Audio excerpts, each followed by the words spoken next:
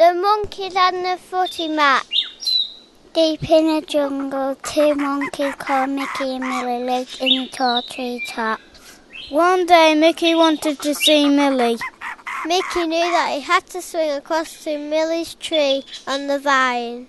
Whee! Suddenly the vine snapped. Oh no!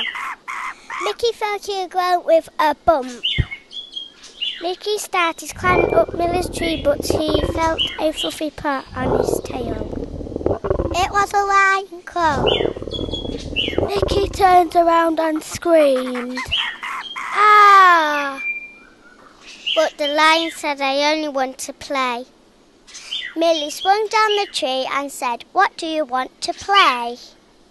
The lion said loudly, "I'd like to play football." Mickey and Millie said, "Wait, we need more players." And the referee said, "Leon the lion." Just then a hippo came dancing along the jungle path.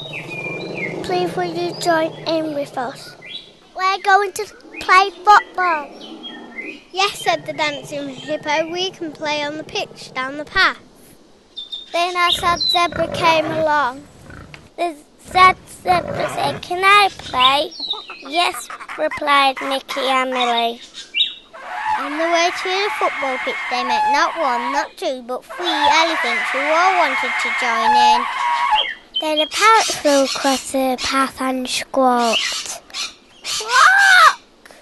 But she wanted to join in too. Finally they met not one, not two, but 3 giraffes, and they all wanted to join in. The tallest of the 3 giraffes would be the referee. On the way, they found a ball in the bushes near a tree. Now they nearly had everything they needed. They just needed 2 teams.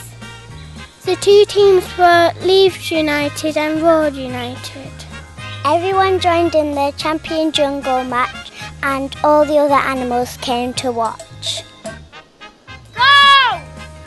The elephants were upset because their team lost.